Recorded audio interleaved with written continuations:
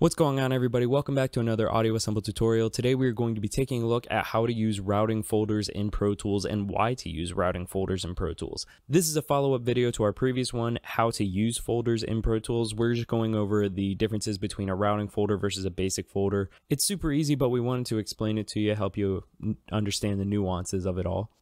So we're going to go ahead and select our drums because we're going to be using all of those in the drum folder. And if you remember the shortcut, it is Shift Control Alt N, and it brings up this window. We're going to change it from basic folder to a routing folder. We're just going to name this drums, and we want to make sure we have it in stereo because we are using stereo imaging for the overhead left, right, and the room left and right. And make sure you keep it in samples here.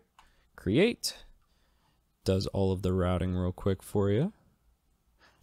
And one thing I'm going to do real quick actually is change the two kick mics back to bus 11 because I do have my kick mics running through a separate bus for a little bit of extra processing and compression, have some saturator on there.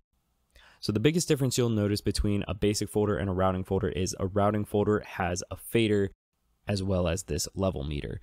If you scroll over here, you'll see I have another folder here for my leads. So this works simply as a grouping. It makes it easier to compress and hide all of them. It doesn't have any routing effects on it. It doesn't change anything other than the organizational aspect.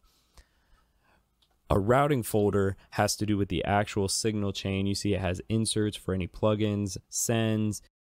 You have the little EQ window here. You have pan controls, IO, the auto read, the group selections, everything. You can solo and mute the routing folder itself.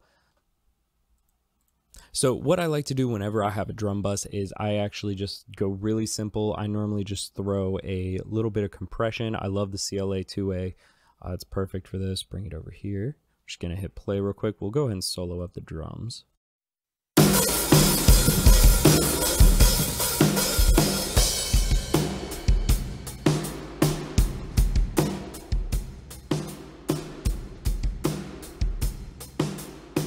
Perfect. Those are the beefy tones I like to hear in there.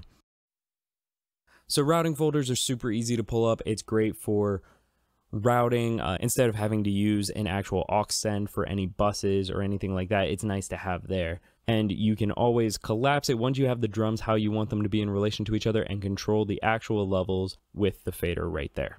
Well, thank you guys so much for watching. Hopefully this little video helps you out. Leave a like and comment down below. Let us know about anything that you have questions on or anything that you would like to see us do a video on. Make sure you hit subscribe. We've got a lot more videos like this along the way.